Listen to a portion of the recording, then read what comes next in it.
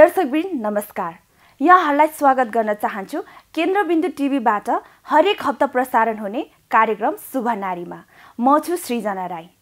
यस कार्यक्रममा हजुरहरूलाई महिलासँग सम्बन्धित सौन्दर्य, स्वास्थ्य, जीवनशैली र खोजमूलक तथा जानकारीमूलक विषयहरू प्रस्तुत गर्ने गर्छौं। सामान्यतया हामी विभिन्न सभा समारोह तथा पार्टीमा जाँदा हेभी मेकअप नै गरे पनि दैनिक जीवनमा भने हामी सिम्पल मेकअप नै गर्न रुचाउँछौं। सिम्पल मेकअप गर्दा हामीलाई छोटो समय लाग्नुका साथै सिम्पल मेकअपले चाहिँ हामीलाई ब्युटिफुल, फ्रेश, यङ देखाउने भएकोले अहिलेको समयमा चाहिँ टिनेजरदेखि लिएर विवाहित महिलाहरूको समेत सिम्पल मेकअप पहिलो रोजाइमा पर्ने गरेको छ। त्यसैले आज हजुरहरूलाई यो शुभ नारीको पहिलो एपिसोडमा सिम्पल मेकअप कसरी गरिन्छ भनेर हजुरहरूलाई यस भिडियो मार्फत जानकारी दिने प्रयास गरेका छौं।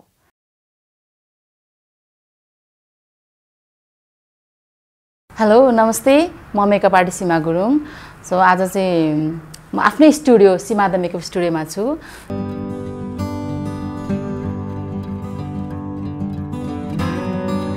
ओके, सो अब चाहिँ म हजुरहरूलाई डे मेकअप कसरी गरिन्छ भन्ने बारे देखाउन गइरहेको छु हैन। फर्स्टमा चाहिँ हामीले एउटा वाइप्स लिने।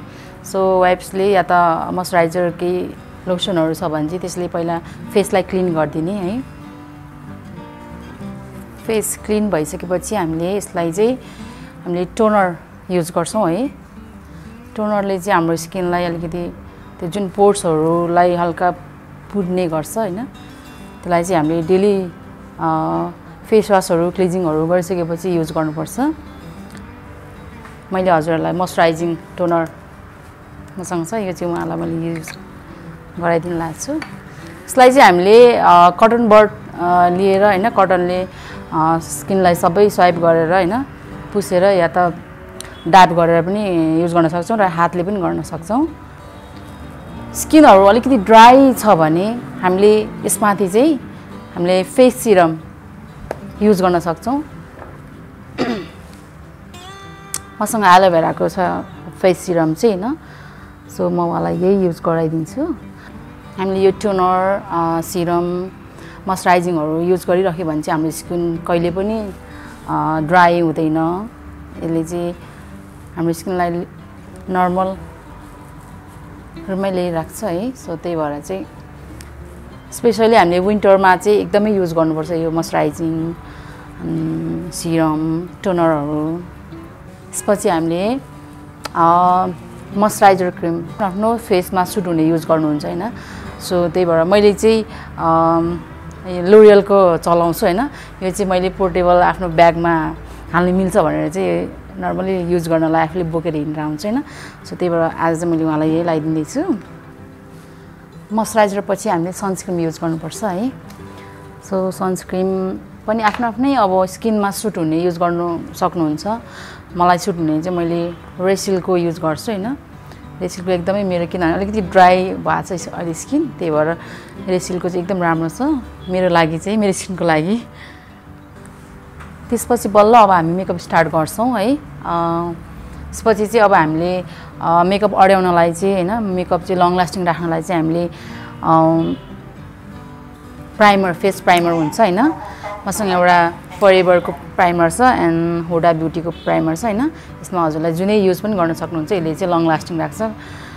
त्यसपछि हामीले फर्स्टमा चाहिँ अब अरूले लाइक फर्स्टमै अब फाउन्डेसन, पेनास्टिकहरु युज गरिदिन्छ भने मैले चाहिँ फर्स्टमा पहिला आई मेकअप गरिदिन्छु। किनभने अहिले नै हामीले फर्स्टमा फाउन्डेसनहरु युज गर्यो भने हामीले आई मेकअप गर्दाखेरि स्किनहरुमा टच हुन्छ। सो त्यही भएर चाहिँ अब त्यसले चाहिँ ब्यालेन्स मिलाउँदैन, लाइक बिगाड्दिन्छ भनौं न। ओके, अब हामी आई स्याडो स्टार्ट गर्छौं। आई स्याडोमा चाहिँ आई स्याडो लाउनु अगाडि चाहिँ हामीले फर्स्टमा आई प्राइमर लाउनुपर्छ। यसले चाहिँ आई प्राइमरले चाहिँ हाम्रो आई स्याडोलाई चाहिँ लङ लास्टिङ होल्ड गराउँछ हैन। डे मेकअप भन्ने बित्तिकै हामीले चाहिँ न्यूड मेकअप बुझिन्छ हैन। न्यूड मेकअप गर्दाखेरि चाहिँ हामीले जहिले पनि आँखामा एकदमै न्यूड कलर खेलाउनु पर्छ हैन। लाइक त्यो अब अरू बेला हामीले ब्राइडल पार्टी वेयरको लागि, पार्टीको लागि मेकअप गर्ने जस्तो लाइक कलरफुल वाला हुँदैन। यसमा चाहिँ एकदमै न्यूड हुन्छ, स्किनी टाइपको, हल्का ब्राउनी टाइपको हुन्छ हैन। म फर्स्टमा चाहिँ वान साइड मात्रै मेकअप गरेर देखाउँछु। एन्ड देन त्यसपछि चाहिँ हजुरहरूलाई लास्टमा चाहिँ फुल होल फेसमा देख्न सक्नुहुनेछ है। ओके, हामीले अब आई स्याडो चाहिँ लगाइसक्यौँ। सो कसैलाई गाजल लाउनु इच्छा छ भने गाजल अप एन्ड डाउन सबै तल माथि लाउन सक्नुहुनेछ होइन। इफ कसैलाई मन छैन भने नलाए पनि हुन्छ। त्यसको लागि हामीले आँखाको मुनि भागमा चाहिँ यही ब्राउन कलरले मर्ज गरिदिनु पनि मिल्छ होइन। गाजल लगाइसकेपछि गाजललाई फिनिसिङ दिनलाई, राम्रो देखाउनलाई चाहिँ हामी यसको मुनि फेरि ब्राउन्जरले चाहिँ मर्ज गर्नुपर्छ है। हामीले गाजल पनि लगाइसक्यौँ। अब गाजल लगाइसक्यौँ, आई स्याडो पनि लगाइसक्यौँ होइन। अब चाहिँ हामीले फाउन्डेसन युज गर्न सक्छौँ। फाउन्डेसन लाउनु अगाडि चाहिँ हामीले फर्स्टमा ध्यान दिनुपर्छ। कसैको आई ब्यागहरू आएको हुन्छ, कसैको दागहरू हुन्छ, त्यो दागलाई छोप्नलाई चाहिँ हामीले कन्सिलरहरू युज गर्नुपर्छ है। सो उहाँको त खासै त्यस्तो धेरै छैन, त्यही पनि हल्का डार्क हल्का सर्कलहरू चाहिँ छ होइन। त्यसको लागि हामीले कन्सिलर युज गर्छौँ।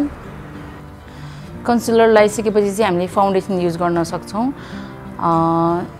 फाउन्डेसन या त पेनास्टिक हजुरहरूले अब कुन सुट लाग्छ होइन, त्यो युज गर्दाखेरि चाहिँ मैले चाहिँ नर्मली मेकअपहरू गर्दाखेरि पेनास्टिकहरू युज गर्ने गर्छु। हामीले फाउन्डेसन पेनास्टिकहरू लाउँदा चाहिँ होइन स्पन्ज या त ब्लेन्डरले पनि युज गर्नु मिल्छ होइन। अनि ब्रसहरू पनि युज गर्न सक्छौँ। त्यसको लागि चाहिँ आफूलाई कुन कम्फर्टेबल लाग्छ है त्यही युज गर्नु मिल्छ। कसैको स्किनहरू चाहिँ धेरै ड्राई छ भने चाहिँ होइन ब्रसभन्दा स्पन्जहरू नै युज गर्दा राम्रो हुन्छ। किनभने ब्रसले अलिकति मर्ज गर्दाखेरि त्यसको त्यो स्किनको छालाहरूलाई अलिकति ड्राई बनाएर झन् त्यो स्किनलाई पछि ड्राई देखाउँछ। त्यही भएर चाहिँ स्पन्जहरूले चाहिँ ड्याप गरिदिने राम्रो हुन्छ है। हामीले यो अब पेनास्टिक या त फाउन्डेसन लगाइसकेपछि चाहिँ हामीले यसमाथि चाहिँ हामीले लुज पाउडर युज गर्नुपर्छ। त्यसले चाहिँ हाम्रो पेनास्टिक मात्रै राखिराख्यो भने चाहिँ अलिकति ओइली देखिन्छ धेरै। सो त्यही भएर हामीले यसको माथि चाहिँ हामीले पाउडर युज गर्छौँ है। अब त्यसपछि हामीले माथि लाइनर कसैले लाउनुहुन्छ भने लाइनर राख्दिँदा पनि हुन्छ। त्यसको सट्टा हामीले लाइनरको सट्टा यो जेल गाजल पनि राख्न सकिन्छ है। यो चाहिँ हाम्रो पसिनाहरूबाट पसिना इफ आयो भने पनि नबग्ने गाजल हो कि यो चाहिँ। आइल्यासेस इफ लाउँदा पनि हुन्छ, कहिले नलाउँदा पनि हुन्छ होइन। आइल्यासेस कसैलाई मनपर्छ भने आइल्यासेस लगाएर नर्मल नेचुरल खालको आइल्यासेस पनि हुन्छ होइन, त्यो लाउनु पनि सक्नुहुनेछ।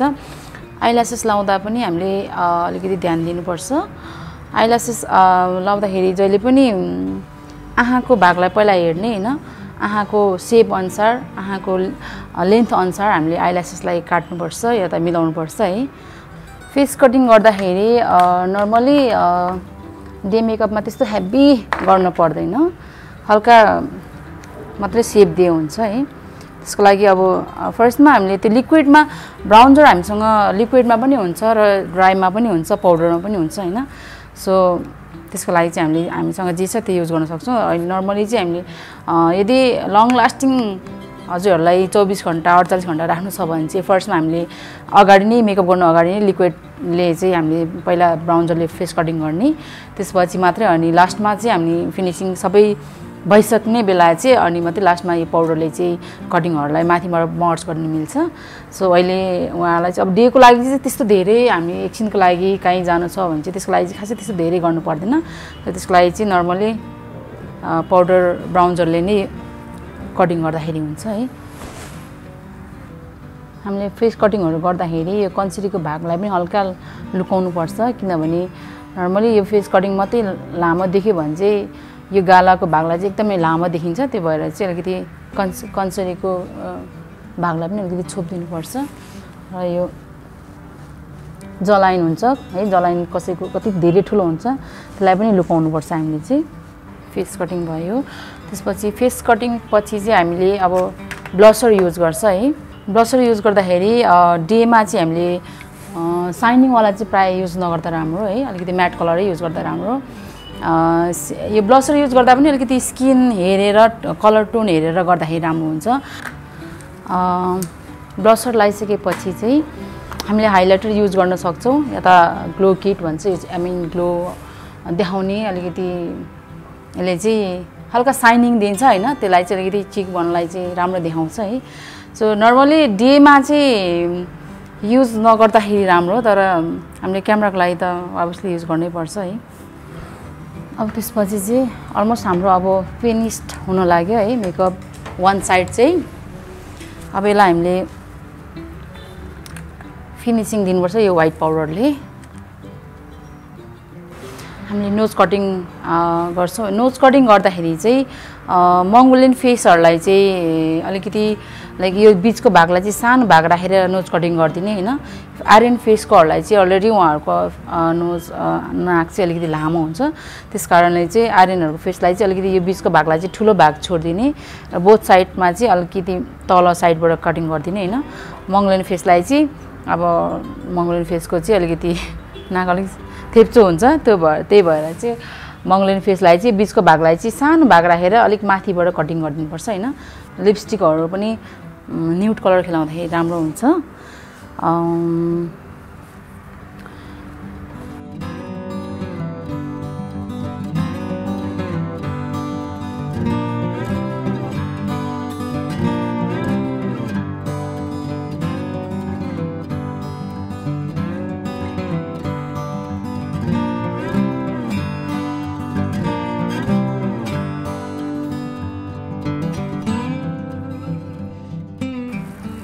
ओके फाइनली हाम्रो आजको day makeup like nude makeup चाहिँ फाइनली डन भयो।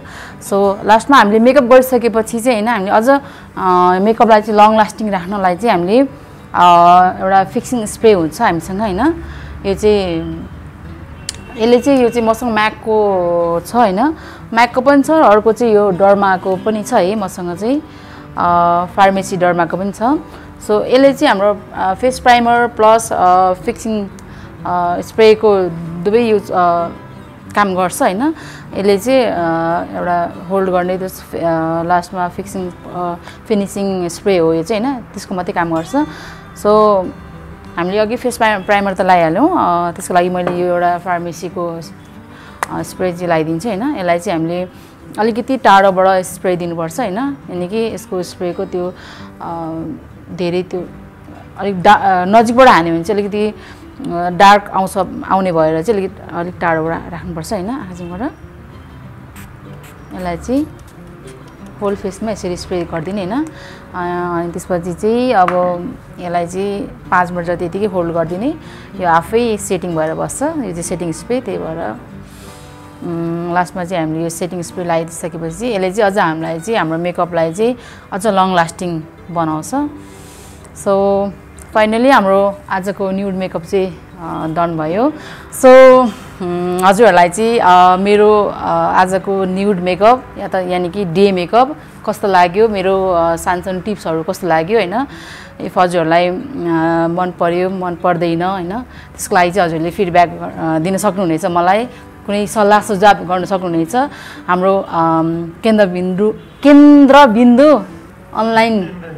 केन्द्रबिन्दु अनलाइन मिडिया मार्फत। सो हजुरहरूले मलाई फलो पनि गर्न सक्नुहुनेछ, मेरो Facebook ID, Instagram and then page पनि छ हैन, सीमा द मेकअप स्टुडियो भनेर छ। मेरो फेसबुक चाहिँ सीमा गुरुङ भनेर छ। सो हजुरहरूले मलाई पनि फलो गर्न सक्नुहुनेछ। हजुरहरूलाई केही मबाट एउटा सपोर्ट केही चाहिन्छ भने, मबाट कुनै टिप्सहरू चाहिन्छ, मसँग इफ कुनै मेकअपहरू सिक्न चाहनुहुन्छ भने हजुर मेरो स्टुडियो लाजिम पार्टमा छ, ठ्याक्कै माछापुच्छर ब्याङ्ककै साइडमा सीमा द मेकअप स्टुडियो भनेर देख्न सक्नुहुनेछ। सो हजुरहरू मेरो पेजमा पनि फोन नम्बरहरू पनि छ, त्यहाँनिर 4424800800, त्यसमा कल पनि गर्न सक्नुहुनेछ। सो हजुरहरू आउन सक्नुहुनेछ। Thank you so much. नमस्ते दर्शकबिन, यहाँहरूलाई आजको एपिसोड कस्तो लाग्यो प्रतिक्रिया भने दिन नभुल्नुहोला। साथै हजुरहरू नेक्स्ट एपिसोडमा कस्तो खालको भिडियोहरू हेर्न चाहनुहुन्छ कमेन्ट बक्समा कमेन्ट गरिदिनुहोला।